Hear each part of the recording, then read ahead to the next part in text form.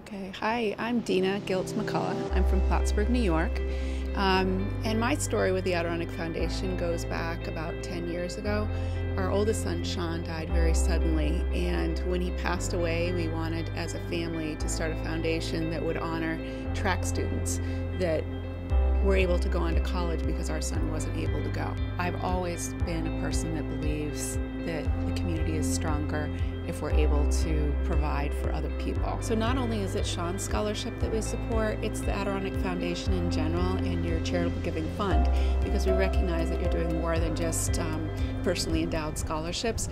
You have a lot of impact on the community and a lot of opportunities to grow and make our community a much better place to live.